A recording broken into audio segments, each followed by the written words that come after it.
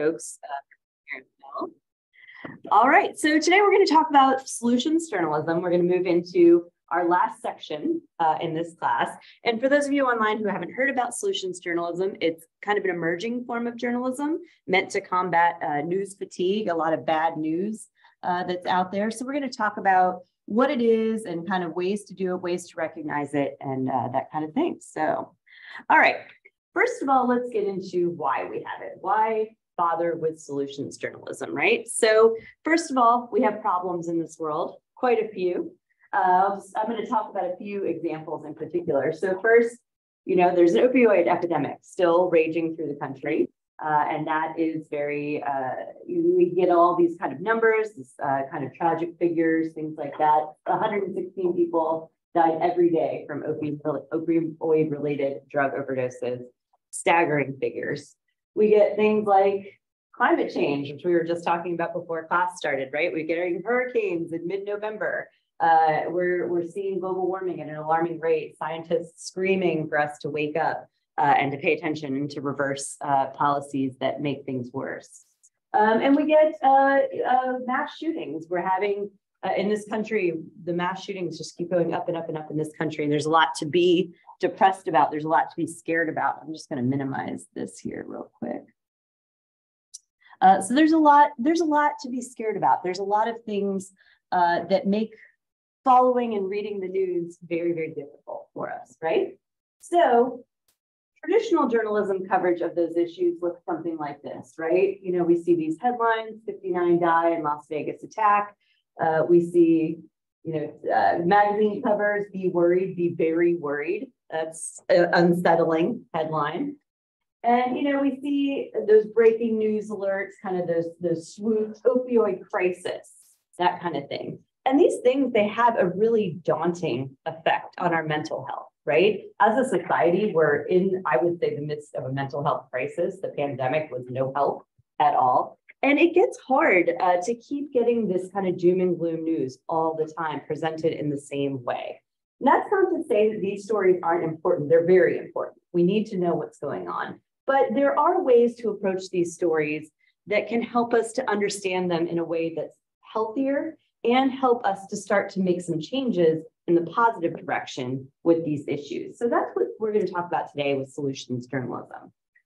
So traditional journalism coverage, like I said, focuses disproportionately on the problem, on what's wrong with society. We're constantly talking about the issue and all the people that are to blame for it, right?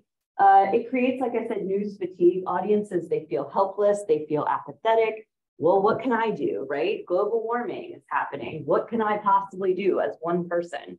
Opioid crisis. What am I supposed to do? I know a lot of you guys have done the narcon training and things like that. You want to help. You feel like you should be able to, but it's hard. It's such an overwhelming thing. Mass shootings. What, as an individual, can you really do? And so those things tend to take their toll on us. And we start to eventually, and you guys saw when we did our voter education drive or our voter encouragement drive, people just being like, what difference can I make? What difference does my one vote make? It gets exhausting. And so it stirs up some misguided anger. We're seeing a lot in the political sphere of anger and fear.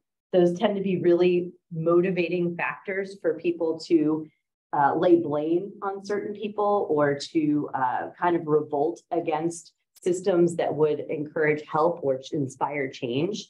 And so we see a lot of that based on this kind of negative, overwhelming tone of the news. It creates a panic, like I said, fear, and it damages communities and their residents. I can tell you here in Salisbury that there has been traditionally a perception that Salisbury is far more dangerous than it actually is.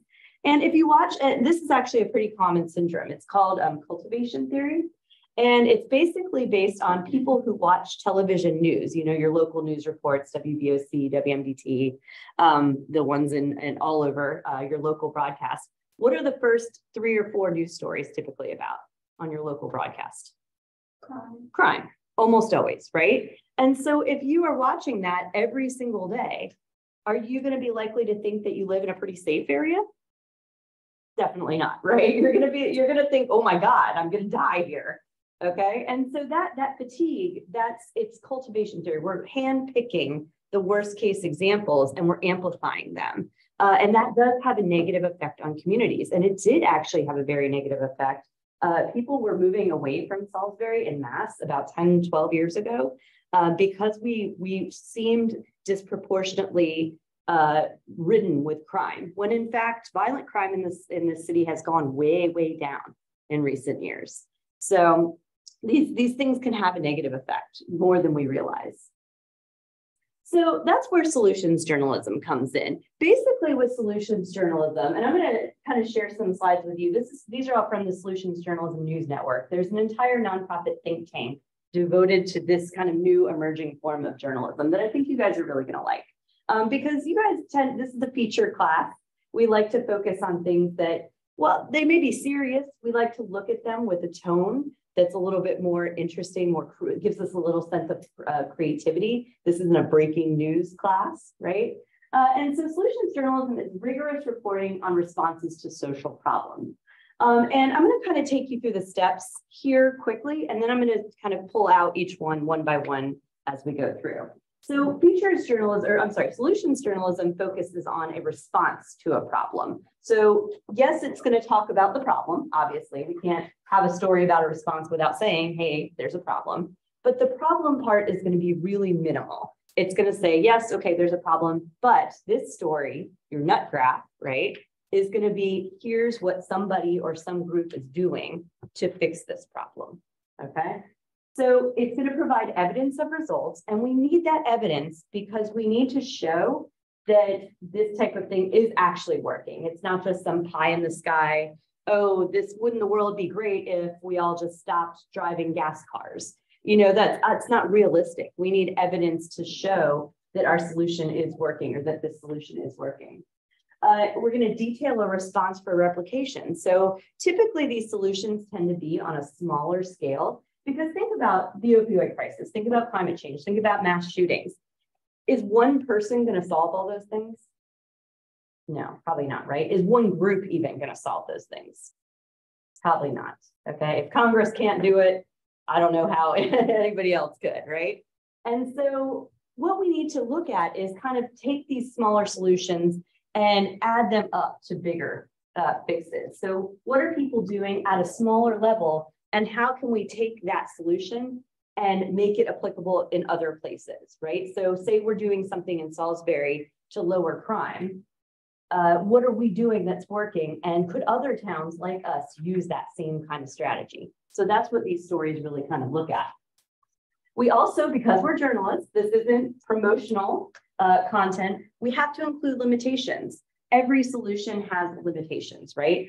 For instance, if we were doing a recycling drive here in Salisbury, would we be able to encourage recycling all over the world?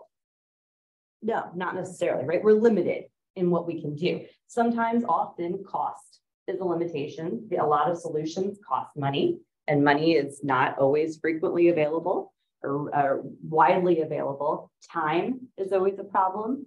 Outreach is always a problem. And so it wouldn't be a journalism story if we didn't include the limitations to the solution. We're not trying to advocate for a solution. We're not trying to say, or promote a group or a person.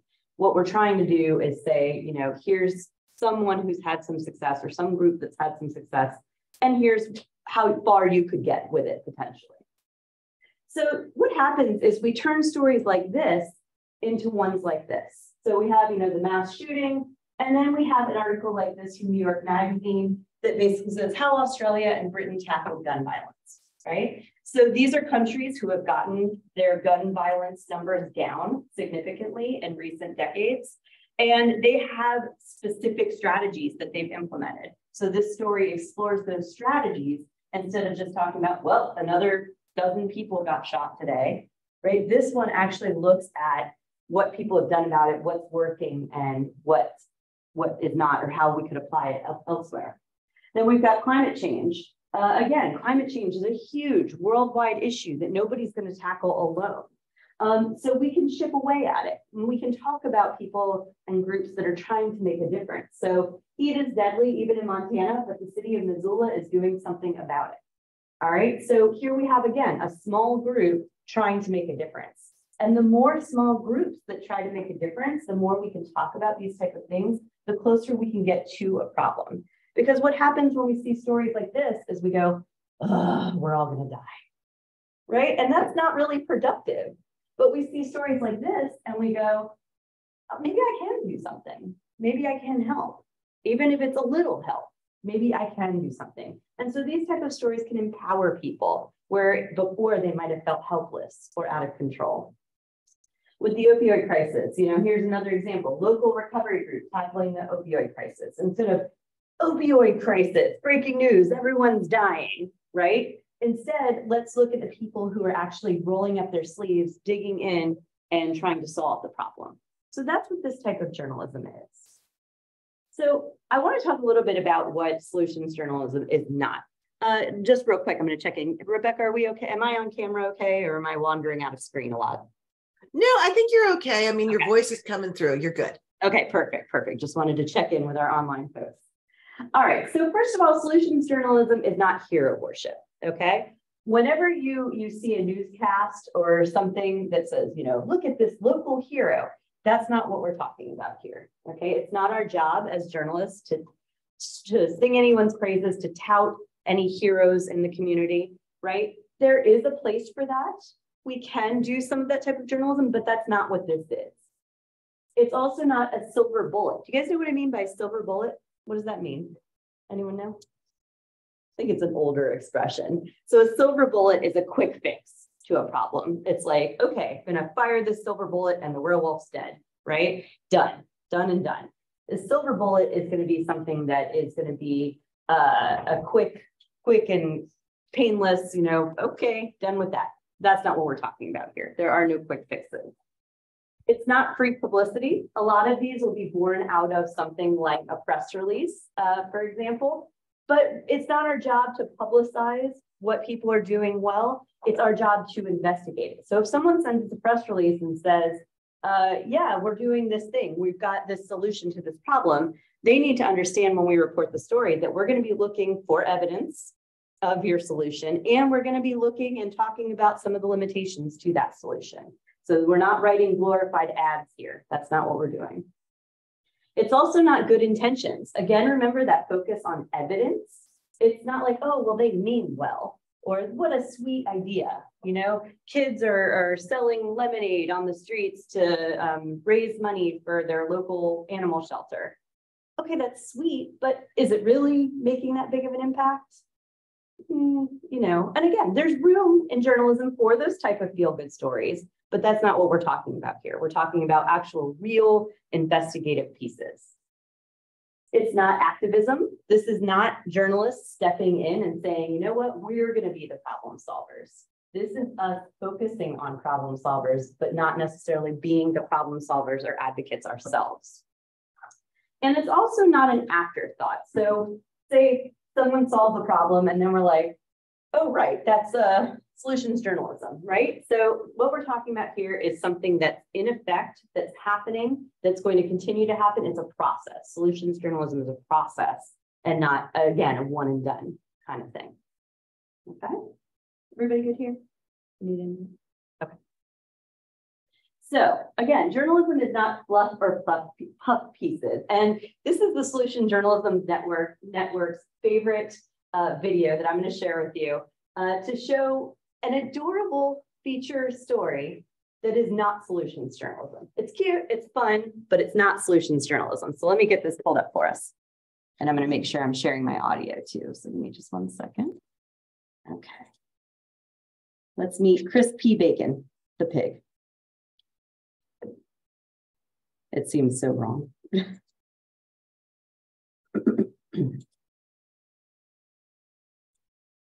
It's doing this to me yesterday too. There we go.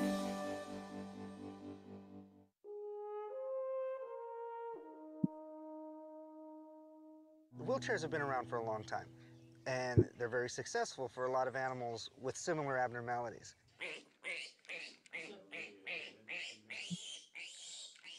First time I put him to this cart, he didn't take to it very well. He was very loud. Just gotta get used to it. After about 2 or 3 minutes, though, he kind of calmed down and was more interested in everything that was around him versus what was attached to him.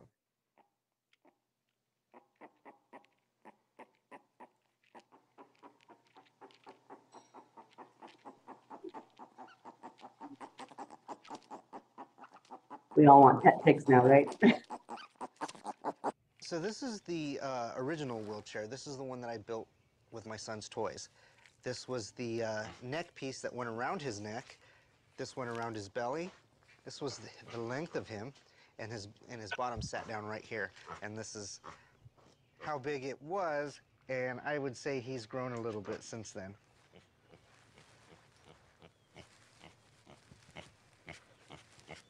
When he's in his wheels, he acts like a normal pig. He roots, he moves around, he goes where he wants to go, and he can do it pretty quickly. Here you go, buddy, here you go. Good job. They just have a functional goal in mind. They want to go do whatever they do. Wheelchair for a pig. That allows us to integrate prosthetics in an adaptive sense. It's not going to look normal, but it's going to allow the normal motion to occur. Being a veterinarian and seeing dogs in chairs all the time, and how well that it really just lights them up, allows them to become mobile again. Here, got a little something for you.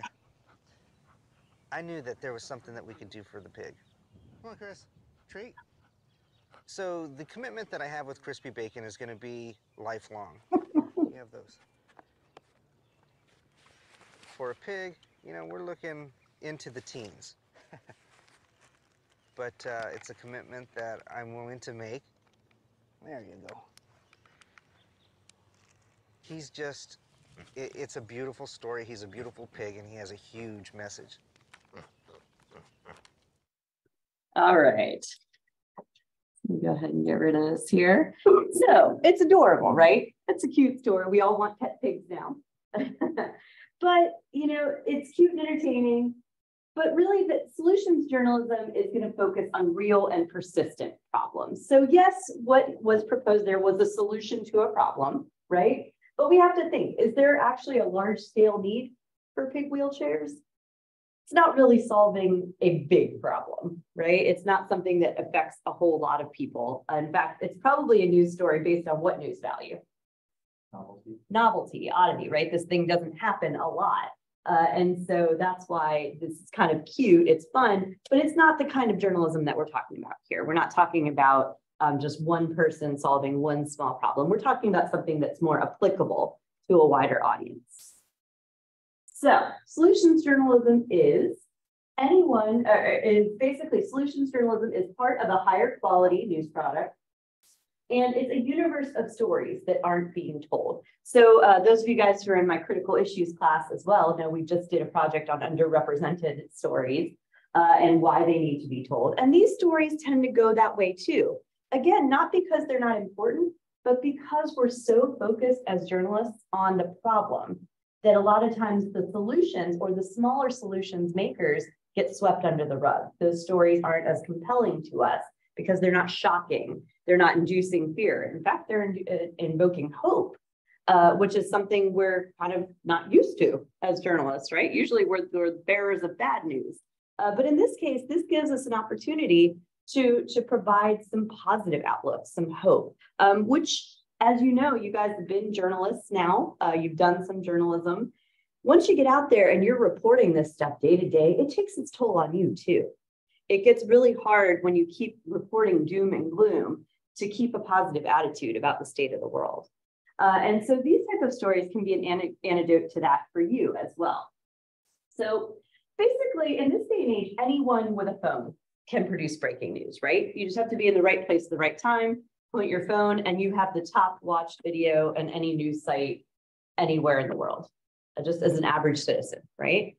There was a case when mobile phones were just kind of becoming a big deal, where there was a guy with a mobile phone who happened to catch a crane falling in a downtown area in Georgia on a car, and they sent it to the local newspaper. And this newspaper had invested millions on building a TV studio. They were trying to get produce these top quality videos.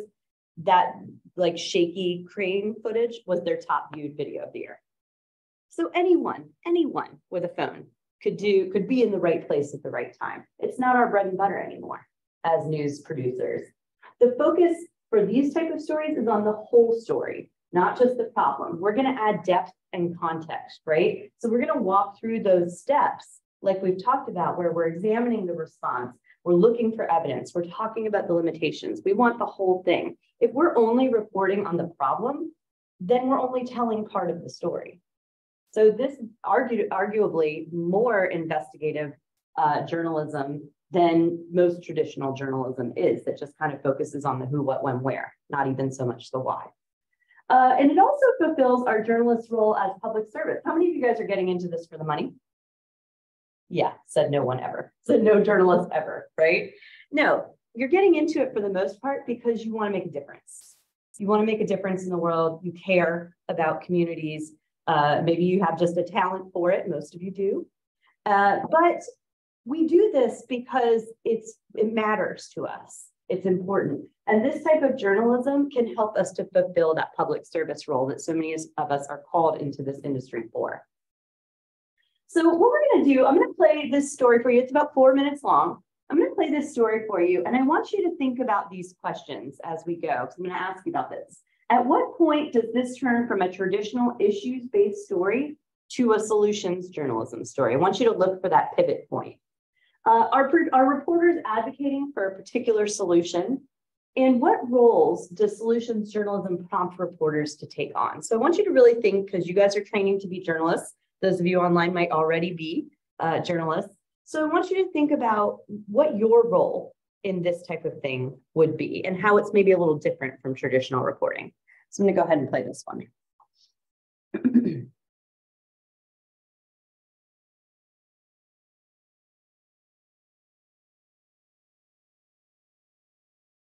Eventually. There we go. $5 your way, I rule this Oh, day. good one. Drink bars just been raised. Whopper Jr. is something new. Following this ad. There we go. We looked at one doctor who's licensed in both Texas and North Carolina. On the Texas Medical Board's website, Oops, sorry. Somehow it started We looked at one doctor who's licensed in both Texas and North Carolina. On the Texas Medical Board's website, you'll find no record of. Sorry, this is just a clip of it. I'm not sure where's the full thing not popping up. Oh, here it is. Sorry. Hey Jen, while you're futzing with that, could you turn up the volume on your for the clips just a little bit?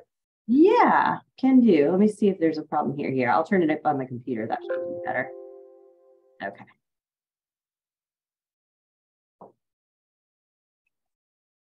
Texas officials if they would consider that here, but we're told it would require actually Is that better, changing Rebecca? state law. There are other resources you can use to look up your doctor. To find those Yep. in the city or Empire Still Practicing series, go to the investigative section of kxan.com.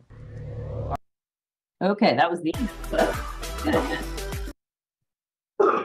All right, we'll get this eventually.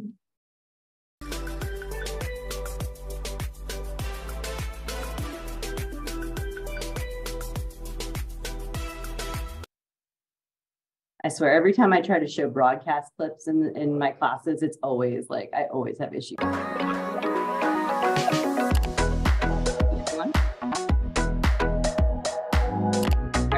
bit of a longer ad, I promise. Build up.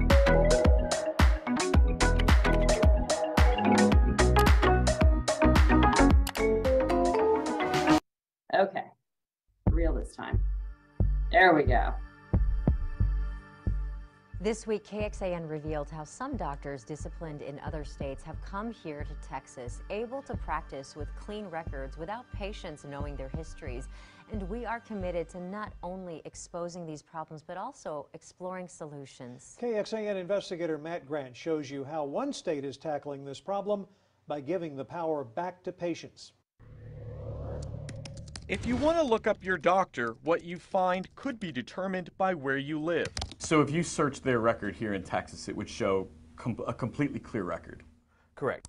A 3-month KXAN investigation found nearly 50 doctors able to practice in Texas with clean records, with no mention of disciplinary actions in other states, including having their licenses suspended, surrendered, and revoked, information doctors are required to report.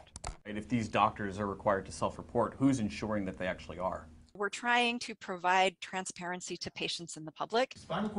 While Texas promises transparency, we found it lacking compared to other states. We looked at one doctor who's licensed in both Texas and North Carolina. On the Texas Medical Board's website, you'll find no record of any out-of-state disciplinary actions or malpractice claims. Compare that to the North Carolina Medical Board, which reveals a 2018 public letter of concern, reciprocal letters of reprimand from 4 other states, and 2 medical malpractice settlements. The board found he misinterpreted a 5-centimeter mass, that's the size of a lime, on an MRI as normal, when in fact it was cancer. North Carolina patients have direct access to all these records, while Texas patients are left in the dark. If we are aware of an action, then we post it on our website and it never goes away. Jean Fisher-Brinkley is a spokesperson for the North Carolina Medical Board. She says North Carolina began posting disciplinary actions online 22 years ago. Transparency efforts continued even further in 2007 after a law was passed making hospital privilege actions and malpractice settlements, which are often settled in secret, public. Brinkley says there was fierce opposition to that. It's a big emotional topic. A lot of clinicians really feel strongly that sometimes those things are settled for business reasons and not because their care was insufficient. Are you ready to become a more informed patient? The state ultimately sided with transparency, believing more information and easy access to records are the best way to serve patients. Another obstacle the state had to overcome, building a massive database and getting the public to use it. Brinkley acknowledges the way North Carolina operates is not necessarily the norm, but says it's a model other states should consider. Most of the time, there's nothing to find. But if there is something to find, wouldn't you rather know about it before? After we started asking questions, the TMB promised a fix, saying it will now post new out-of-state disciplinary actions online. But under a state law, a description of that information should already be public, something our investigation found is not routinely happening. As far as does the medical board go and review all 154,000 of our licensees to make sure that they've disclosed everything that's come in, that's something that's a little more time intensive that the medical board has not in the past done. We asked for examples of what's being done now, and were sent a doctor whose public profile was updated to say action taken in Michigan in 2019 with reciprocal discipline in 3 other states. No other details were mentioned. So what was that action? Texas doesn't say. Turns out that doctor, though, is also licensed in North Carolina, and by checking its website, only then could we see the doctor's full disciplinary history with links to official documents showing he was placed on probation and fined $5,000 for multiple violations, including improperly dispensing medications without conducting an exam. What is the standard of transparency that Texans deserve?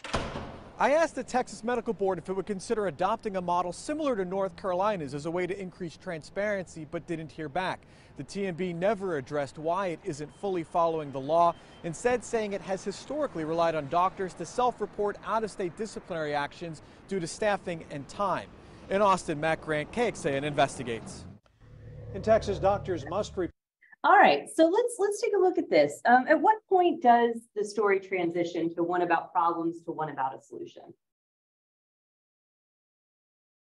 Yeah. I guess when I start talking about how Texas could bring in North Carolina's link system.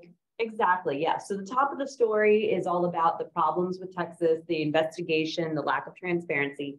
But then, hey, here's a state comparable doing what we want to do correctly.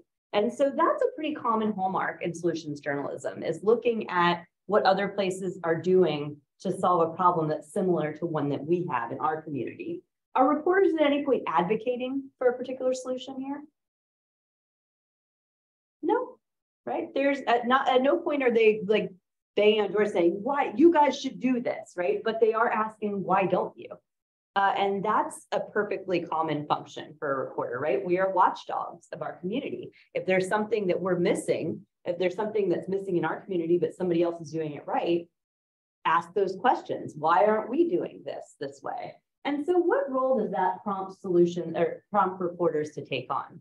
You know, you saw at the end where the reporter basically did have to take on that watchdog role, saying, we did the homework here. We've looked at this solution. Why aren't you guys doing this? And what was the response? No comment, right? And we all know that no comment is the loudest comment you could make. And it's very suspicious, right? We're all kind of looking at Texas now going, Texas, come on, guys, get it together, right? Not that Texas has a completely clean record of, you know, doing things the right way, but, you know, it puts the reporter in a position of kind of investigator and community, I wouldn't say advocate, but community leader for sure. And that's something that news reporters really should be. A news organization, when it's embedded in a community, should take that role of being a community leader seriously. And so this type of reporting really does do that. So this is the breakdown of what all the elements in a solutions journalism story. And for your final project, we're basically going to be doing these type of things. We're going to be looking at a solution and we're going to be trying to kind of identify all these parts. We're going to do it using an alternative story format known as zines, but we'll talk more about that. Bless you. We'll talk more about that in the coming weeks. So basically, the first thing that a solutions journalism story is going to do typically is identify the problem, right? We can't just launch into a solution without knowing what problem we're trying to solve. But again, that part is going to be minimal. That's why I have it separated out and thinner, because that's not the focus of the story. That's just kind of the, hey, there's this problem. Okay, but that's not what the story is about. The story is about the response. And again, this is basically going to be our nut graph here, right? What is the response? We're going to describe it. How is it done? How does it work? That type of thing. And we're going to be as descriptive as possible here. Insight is basically the narrative of the story. It's the background. Has it been done before? Can it be replicated? What's the context? How did this come to be? So kind of your basic feature storytelling elements there, you know, just kind of the background, a little bit of extra info. Evidence is going to be what evidence is there that suggests that this solution is effective. Now, we're not looking for, again, remember, good intentions or good ideas. We're looking for solutions in progress, things that are proven to work. And so we're looking for two different kinds of evidence here. You guys probably have heard of these in your research-based classes, qualitative and quantitative evidence, right? Does anyone know the difference? What's qualitative, what's quantitative? Yep, so numbers is quantitative, so like 59% increase in this thing, right? What about qualitative? I guess like just adjectives, like if you can tell the water is clear, water preservation program. Yeah, yeah, so we're like anecdotes, right? So like this worked for me. And so interviewing sources and having sources tell you, yeah, this is working for me, that kind of thing. So we're looking for both of those kinds of evidence. In some cases, only one of those exists, but for the most part, it's not too hard to find both. And then of course, like I said, it would not be journalism if we didn't explore the limitations too. Is there anybody this is not serving or not working for? What are the barriers to entry? What is preventing us from possibly doing this, right? And you saw at the very end of that story, I mean, there were a lot of limitations. The primary limitation being that the Texas board was not responsive to this investigation. But then he also mentioned issues of time and staffing. And those are real barriers that tend to plague a lot of solutions, right? We don't necessarily have all the people that we need to make a solution happen. So we have to explore all of those things. All right. So in that story in particular, I'm going to kind of pull out the different elements of it. First of all, we have the problem, the lack of transparency regarding doctors in Texas. Then we've got our response, which is looking at North Carolina's system of publishing records, which was, is working for them. Our insight, the site began posting disciplinary actions in 2000 and passed laws increasing transparency in 2007. There's a lot of background there that they talk about how this all came to be and how it's working, that type of thing.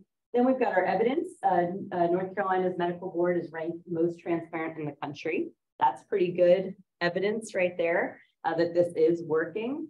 And then their limitations, time, cost, lack of response from Texas officials, things like that. So you can see all these elements at play in the story. And that's what the hallmark of a good solution story. So it's not just going out and being like, okay, this group of Girl Scouts is raising money to donate to their local food drive. Okay, cute, fine. But that's going to be a pretty quick story, right? We need to look at kind of deeper issues that are going on. That's not to say that kids, I keep using kids as an example, but that's not to say that kids can't be solution starters. In fact, in a lot of them, they are, because kids have energy and they want to see change. They don't understand why change is hard because bureaucracy hasn't beaten them down yet. So go kids, right? One of my favorite stories, and unfortunately I used to use it in this talk, but I couldn't find it anymore because Broadcast pulls their stories offline a lot. There was a story about a group of track and field athletes that were running as part of their practice in a particular city. I think it was maybe Detroit.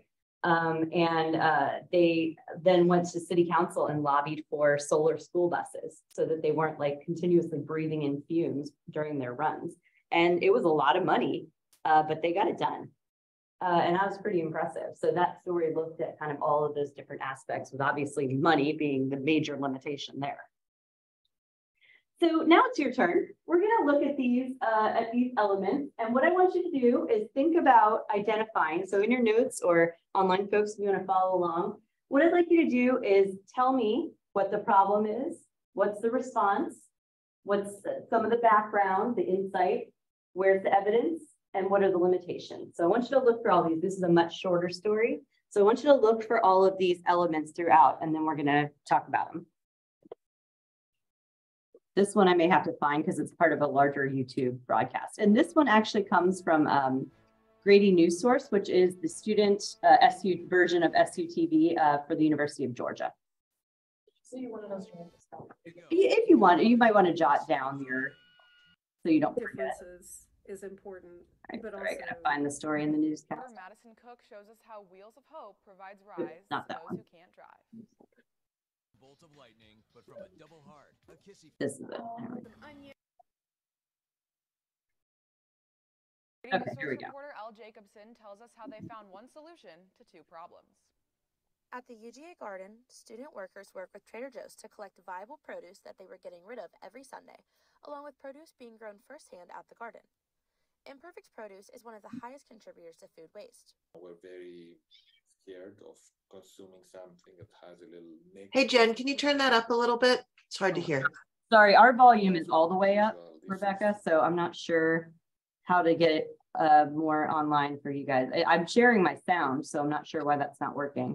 All right, well, no matter, we'll muddle through. Thanks. Our volume is all the way up.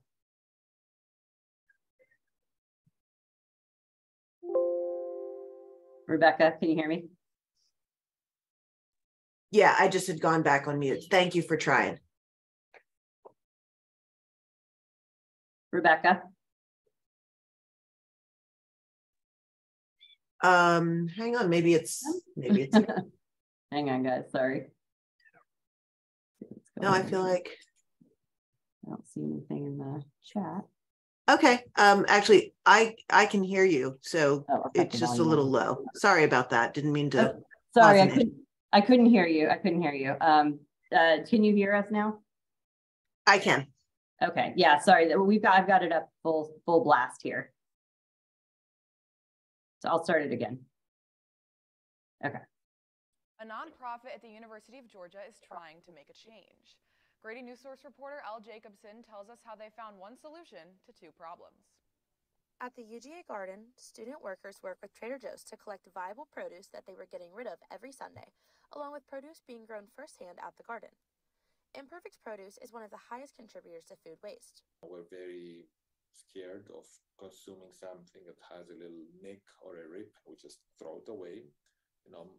More often than usual, this is perfectly safe. Student volunteers sort the food pickups each Sunday, where they compost what has gone bad, keep the usable imperfect produce, weigh what's left, and take inventory for that week's meals. Sending it to people who A lot of our families are not homeless, but are taking care of grandkids. They're older, they can't really access food like they need to.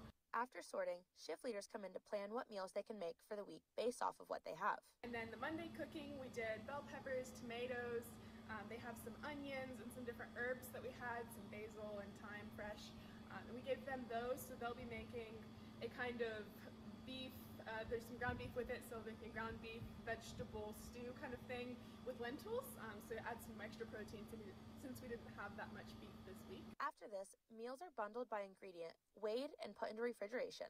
Then there are weekly cooking shifts followed by volunteers on delivery routes. A lot of the client delivery is also getting to interact with those people, getting to talk to them, getting to have them have some social interaction and happiness that you can share with them.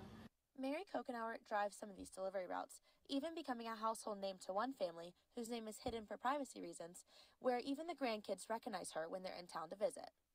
Campus Kitchen has recovered over 330,000 pounds of food, delivering over 700 meals per month. However, there is still much to be done about food waste that everyday consumers can contribute to. To be more responsible when we're buying products, not to buy because it's cheap, but to buy because we need it. Until more people avoid wasting food, organizations like Campus Kitchen will continue recovering leftover food, helping those in need. Ella Jacobson for Grady News Source. After the break, we learn about an... All right, so let's take a look at that story. So what's the problem? Yeah. These imperfect groceries are causing all of this waste. Yeah, food waste in general, right? How much time of that roughly 2.5 minute story did they talk about the problem?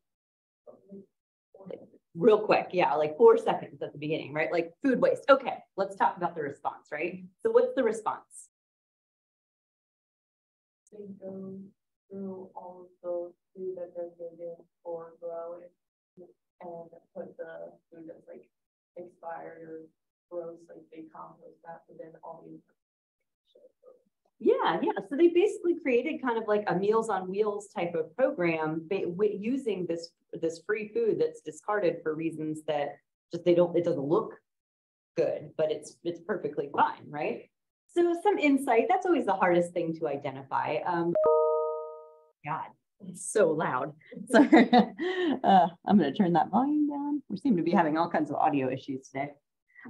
So with our insight, we could basically, it talks about kind of how the program got started, what they do, going out with the buses and that kind of thing and delivering the meals. So that's kind of our insight there. What about evidence? What kind of evidence did they provide that this is working? They had the numbers of how much like pounds of food they given and how many meals they given out. Yep. So they provided that quantitative evidence of the numbers of pounds of food that they've been able to salvage and the number of meals that they've been able to deliver. They also give a quick qualitative anecdote too with the girl who's delivering the foods and how the family knows her and things like that. So kind of showing that this creates a community connection as well. And what about limitations? What's the limitation here? Consumers like in the grocery stores are still wasting food longer. Yeah, basically this is like, look, we acknowledge that we're not going to save the world here, right? This is just one possible solution. Here's somebody doing something. And that's a pretty common limitation as well. We're not going to solve food waste issues in this country with one small gesture. But with more people seeing things like this, more of these gestures could be made, and then we start to move toward a possible solution. I know when I saw this story, I was like, man, if we had something like that here, I would totally want to get involved with that. It seems really cool. So this is a great example of kind of all of those elements pretty quickly, 2.5 minute story. It's not terribly long or drawn out like the Texas one is a little bit deeper, goes a little bit deeper. But this one really does hit all those elements that we needed it to pretty succinctly. Oh, I lost my pointer, hang on. There we go. All right, so let's talk about some common myths with solutions journalism. I will tell you, so I've done, my experience with this is I've been in 2 cohorts, 2 fellowships to train in teaching solutions journalism. So I've gotten to go out to kind of Solutions Journalism Central in Oregon, in Portland, where they actually have a solutions journalism training facility. And so I've gotten to go out there, and in becoming a solutions journalism ambassador, I've encountered all kinds of suspicion about this type of journalism, all kinds of things, myths that people think are true about it, and that kind of prevent them from wanting to do it. So I want to kind of lay some of those to rest. So the first one, solutions journalism is biased. It asks journalists to suggest or advocate for solutions or problems. In fact, that's actually not true at all. Real solution stories are balanced. They should provide balanced coverage. Now, there's not going to be as many elements of conflict in these stories as maybe a traditional breaking news story about politics or something along the lines, but we are still going to provide balance. These stories should not be promotional. That's not the goal here. Journalists should never advocate for a particular solution. Yes, we might bring it to light, and no, we can't objectively remove our brain and say, oh, we feel nothing about this. Obviously, you might think this is a good solution, but it's not your job to insert your voice and say, we should all be doing this, right? Solutions journalism is basically enterprise reporting. You guys remember what enterprise reporting is? It's a story that kind of just, I'll refresh your memories. I'm sure you know, but I'll refresh your memories. So enterprise reporting is basically issues-based or trend-based stories that aren't born out of like a breaking news event or a press release or some kind of a planned meeting, something like that. These are going to look kind of more holistically at something happening as opposed to reacting to a news event, more proactive than reactive. And it connects the dots for people who are impacted by an issue. So say, for instance, we do have a problem with food waste. And we're like, man, I know I do. I hate wasting food. I hate when I'm like, and I'm so bad about eating leftovers too. So it's like, I have like kind of these two incongruent thoughts in my head at all times. I'm like, oh, leftovers, but also food waste. And so something like this could appeal to someone like me who maybe doesn't know what I could do to be better, to do something that would help. So this basically just points people in the right direction. Remember that in journalism, agenda setting theory means that we don't necessarily tell people what to think, but we tell them what to think about. So we're providing them with some basically food for thought, right? Things that we can kind of mull around in our heads that we could maybe be a part of if we want to. Nobody's pushing you to, but if you want to, here's this thing. Second, it's either solutions journalism or more traditional watchdog reporting. You can't have both. So a lot of people, a lot of the kind of suspicious things I've heard about this say, you know, oh, it's fluff, it's lighthearted reporting. It's you know, features, which can't be serious journalism, right? I'm saying this to a class called Advanced Feature Storytelling right now. So yeah, basically with this, we're not talking about stuff that's all light and fluffy and happy. This is actual rigorous and thorough reporting. In fact, if you're reporting a solution story, your interviews and your investigative pieces of your story are going to take longer because you have to hit all of those elements, right? We have to detail the response. We have to provide insights, background, context. We have to find evidence of that solution working, and we have to hit those limitations. That's more thorough reporting than most reporters do on any given story. And so this type of stuff, it is in depth. It's not light, it's not fluffy. It hinges on evidence, and it holds those in power accountable. You saw in the medical transparency story how basically they took this solution to the people in charge and went, hey, why isn't something like this doable here? Why aren't we doing something like this? And those leaders had to, or chose not to, account for their actions, right? So this is watchdog reporting at its finest. The second, what you're reporting on has to be the solution, right? Like you can only report on it as solutions journalism if it does solve every problem, if it's the main key that unlocks everything. So remember that solutions journalism does not encourage a one-size-all philosophy, one-size-fits-all type of thing. We know that to solve problems like climate change, to solve problems like the opioid epidemic, that it's going to take a lot of little things. It's not just going to be, oh, well, here's a pill for that, done. It doesn't really work that way. And so solutions journalism has to acknowledge that this one solution doesn't save the world. That's where limitations come in. Limitations point to areas in need of improvement and or problems with local implementation. So there may be very valid reasons why what's happening in North Carolina can't be applied in Texas. The leaders didn't account for it. They didn't respond with their no comment.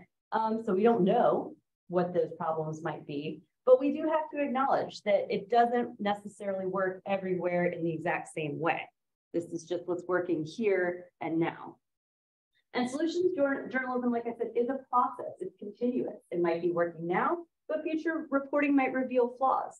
And remember, we are not parachute journalists, you know, hopping into crisis situations like, you know, the Weather Channel in my sister's backyard in Florida right now. What we are, when we are community journalists, we are staying, we're embedding, we are part of this problem and part of the solution. And so we need to be regularly reporting on the issue and coming back again and again and again, not just, okay, one and done. I did that story, I'm moving on. So a little bit about kind of journalist attitudes for this. This is a study that was done actually by a few of the people who are really heavily involved in solutions journalism implementation. And you can see, according to this study, they asked journalists what they felt their roles were at a news organization, what they felt their biggest roles were. And so you can see here, their number one role was accurately portray the world. 70% of journalists who were surveyed said that is one of my key roles as a journalist. Investigate government claims, also really a high. Provide analysis of complex problems. These are all pretty traditional problem-oriented type of things in a lot of ways. But you can see here, they also threw in some stuff that was geared more toward a solutions journalism kind of bent. Contribute to society's well-being. About 50% of journalists said that should be the job of a journalist. Alert the public of potential opportunities. About 40% felt like that was part of their role. Then getting even lower here, point to possible solutions. Only 22% of journalists said they felt like they should be doing that. And motivate ordinary people to get involved. About 25% said, yeah, that we should as journalists be doing that. And so journalists have long been reluctant to do this kind of thing because ethically we're scared to become advocates. And I'll tell you, that's been the biggest barrier for people to accepting solutions journalism as a mode of reporting. Yeah. I love serve as an adversary of business at the bottom. Yeah. Serve as an adversary of big business. They mean not like, you know, screw the local small businesses, but yeah. The word adversary. Yeah, and there's one adversary of government too, right here. Yeah. So luckily we don't see ourselves as doing that too often, setting the political agenda, that kind of thing. But yeah, because solutions journalism has kind of the potential to sound fluffy, to sound like advocacy, to sound like it's not real hardcore journalism. But in fact, like I said, it kind of is at the highest levels. We're doing more in-depth work here. Acceptance is slow, as many people, like I said, are tied to those more traditional roles. We see our jobs as like dashing out the door to go cover this breaking news issue. But again, any idiot with a cell phone can do that, right? Anyone can, and probably better because they're already there. And so this type of journalism is the work we need to move toward. What can we do as journalists that people with a cell phone and a social media account can't? We can provide context. We can put the pieces together. We can connect the dots for our audiences. And this type of journalism allows us to do that. And like I said, with the rise of social media interaction between journalists and their audience, this type of community connection, the role of a journalist in his or her community, is more important than ever. Because if we're not showing that we're members of our communities, what good are we? Why would anyone come to us, right? Are you guys good here? Okay. All right, so a couple things to wrap up. Why do we need solutions journalism? I kind of started to talk about this. Well, first, solutions journalism illustrates what's possible. We talked about news fatigue. I know you guys, we've talked about this before. How many of you guys at some point in recent years have just been like, I just can't with the news anymore? I know I have, right? It gets exhausting. So this shows us what's possible instead of all the things that are just piling on our shoulders as a society. It stimulates conversation, inspiring without advocating. So there's a difference. It's a fine line that you have to walk. And it's something probably as you're working on your solutions pieces, I'll have to kind of push you away from the line a little bit because you're probably going to find a solution that you believe in. So online folks, you guys already know, we're going to be doing a Habitat for Humanity build right after the Thanksgiving break. it's a great program. I'll go ahead and say it's really cool. Those things that they do, they work. There are limitations though, and we're going to have to find out about those limitations. We can't just say, look how great habitat is. We have to actually really look at it full throttle. What's the evidence that it's working? What's where does their helpfulness stop? You know, what else needs to be done to solve the bigger problem of homelessness or home insecurity here in this area? It brings the conversation home. So again, we're talking about local journalism. We're not talking about federal agents at the highest level or members of Congress trying to solve huge worldwide problems. We're talking about your family, your friends, your community groups. What solutions are they actually working toward? And I told you guys before, on election day, Tuesday, that those local elections, they're the ones that matter. Those are the ones that decide the things that are actually going on around you. What's happening at the higher levels of Congress, with few exceptions, don't impact our lives nearly as much as what's going on at the state and local levels. And so journalism should have a similar approach, right? Who cares if Congress passes some big, climate change bill?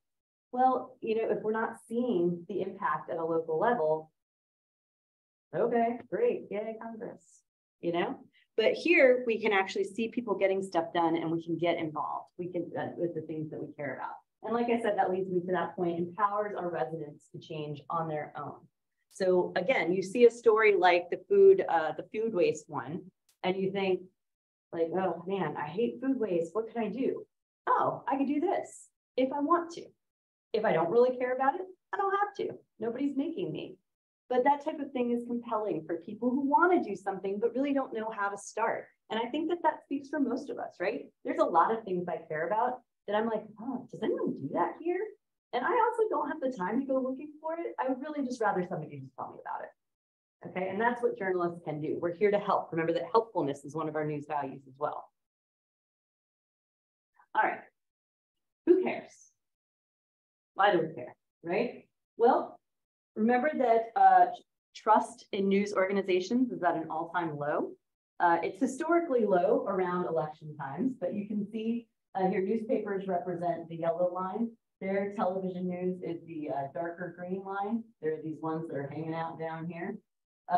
Public schools are slightly above us. Church and religion is above us. And Congress, well, they're down here at the bottom with us, right? So people are losing faith in institutions in this country. The news, the media, we are an institution. And so this type of stuff, if we are trying to do this type of work, trying to energize and be a positive force in our communities for our audiences, this trust is going to go up. And we need that. We want that, because basically our bread and butter, how we make our money, is through loyalty, through trust. If people trust us as a news source, they're not going to let anything bad happen to us, ideally. So this enables journalists to really demonstrate their commitment to the community. Like I said, really kind of puts us in a different kind of role in our community. I'll tell you, my first job out of college as a full-time reporter was in a smaller community in Florida, and it was at a twice-a-week paper, and I knew everyone in that community. They knew me. And because of the work I was doing, I was digging in, I was out there all the time. People trusted me, and our tiny little paper was very successful for our small audience. Everybody in town read that paper. They knew who I was. They knew I was going to be there, and they knew I was going to tell the story fairly. This gives us an opportunity to go back to that kind of reporting that we've gotten away from because newsrooms are getting slashed, right? We're losing reporters, we're bleeding reporters in newsrooms. And so this kind of thing helps us to get back to that reporting when we really could be members of the community. It steers us away, like I said, from exploitation of bad news. We do, as journalists, tend to sensationalize bad news when it happens because, frankly, those get clicks. Bad news gets a lot of clicks. But we tend to exploit those issues in ways that lower that community trust. And this helps push us away from that, helps us to create better habits as news producers. And like I said, it helps us to be more productive than destructive. And this, frankly, is the bottom line here, why people don't trust us.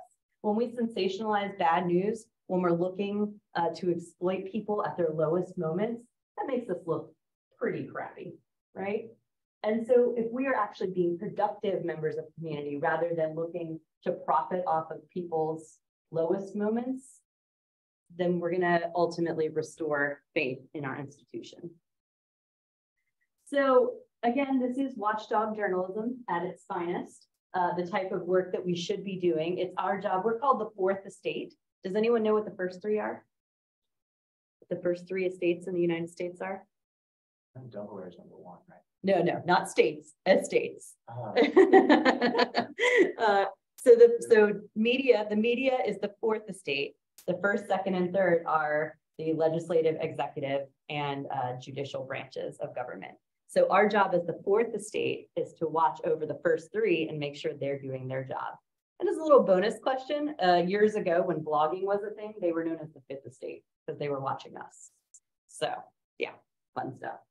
So we're the fourth estate. It helps us to do our job, to fulfill that role as watchdogs. It asks those in power, where are your solutions? Are you just gonna be, is it always gonna be an election season, 24 hours a day, 365 days a year, where you're focusing on problems, where you're fear mongering, where you're prompting anger, or are you gonna do something? That's our job as journalists. It's not our job to create these solutions, but it's our job to ask questions. Why aren't you? Why aren't you solving these problems that you're scaring everybody about? And it empowers citizens to call on leaders for answers, not just us, but if we bring it to the public attention, hey, Texas legislators are not interested in following their own laws as regarding transparency, I guarantee you people started complaining there. This is a little bit of an older story. I haven't seen the follow-up to it, but it's Texas, so probably not much changed. But at least they probably were motivating people toward action in this way. So journalism, as we know, is flailing in the digital age, where we're suffering, we're bleeding people because so many people are putting up fake news, they're putting up content that's free, and journalists aren't getting paid for their work. There's so many conflicting reports, there's so much competition that pushes us to just repeat the news over and over and over again. And so we have news fatigue. Like I said, it's common. Most of the time, people experience news fatigue. It's a pretty common syndrome. And so we need this kind of reporting. It actually it's been demonstrated that this type of reporting does increase revenue. Subscriptions go up, cable fees, donations go up when reporters take on this type of approach. There is actual tangible value for a news organization in doing this kind of thing. These are just advertising revenues and things like that. So basically, why do this? The bottom line is it's our job. This is what we're signing up for. We're not signing up for sitting in council meetings for 5 hours and just regurgitating facts. We're not signing up for heading out to the farm and doing the story on crispy bacon. And those are fun and it's nice. But what we really signed up for was to be a force for change in our community, to be a voice for people in our audience who are voiceless. It also helps, I will tell you, with representation in these stories. Too often in problems-based stories, we let politicians and officials be the voice, be the primary voices in a story. But when we do solutions journalism, we're turning to people who are at the citizen level, and that those voices tend to be a lot more diverse and a lot more impacted and impactful in our stories. So, but the bottom line is we should do this because it's our job. And that's pretty much all there is to it. All right. I have a couple more notes for you guys, but online folks, I am done with the solutions journalism portion of things. So if anybody does have any questions or anything, I'm happy to take that, but I'm going to go ahead and turn the screen off for you guys.